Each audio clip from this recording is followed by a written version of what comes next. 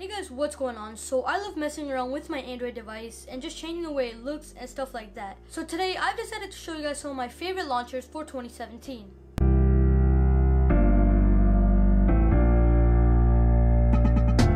So my first pick at a launcher is Action Launcher 3. Taking a first glance at this launcher, it might be very similar to Nova, however we'll talk about that later. This launcher has some unique features that not other launchers have. One of my favorite features is the slide out app drawer. It kind of resembles Windows in a way if you think about it. Another nifty feature this launcher has is for its widgets. You have a dedicated place on the far right for all of them to get stored. I only have a live sub count alongside a custom Twitter widget so I don't have to go through opening the app. You can also make this place for all your bloatware so your phone is clean. This launcher also has custom quick bar which allows you to place custom apps for ease of use. It has other small things like a changeable dock and gestures. Overall, Action Launcher 3 is great for people who want to customize their phone but also want a sleek look.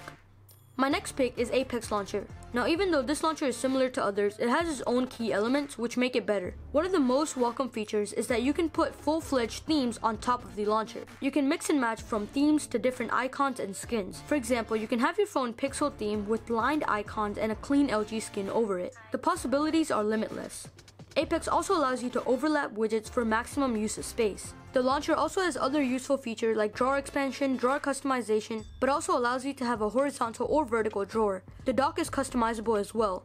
Overall, Apex Launcher will help you expand the looks of your phone with some great features. My third pick is Pixel Launcher. Now as most of us know, the two new Google phones, the Pixel and Pixel XL, were released last year and in my opinion they have the best stock Android look to them. Now not all the phones get the Android 7.0 update which makes it similar to the Pixel, however implementing the Pixel Launcher on your Android device will give it a really clean and simple look. Now there is less to no customization, however if you download this launcher it shouldn't be for the customization but for the simple looks. There isn't much going on which also implements to the clean look. Overall, there isn't much to say about the Pixel Launcher as it's one of those launchers which after downloading you can apply and forget about. I love this launcher and I'm sure you will too. Fourth on the list is Nano Launcher. This launcher is one of those easy to use launchers. On the front screen you can put your everyday most frequently used apps, and as a launcher it's customizable to your own likings. There is also a whole page for widgets similar to Action Launcher 3. The middle page consists of your most used app chosen by the launcher. Now towards the bottom it has your recently downloaded along with Nano Settings app. One of my favorite features is the bottom toolbar. Instead of all the tools being on top, Nano Bar allows you to feature them on the bottom.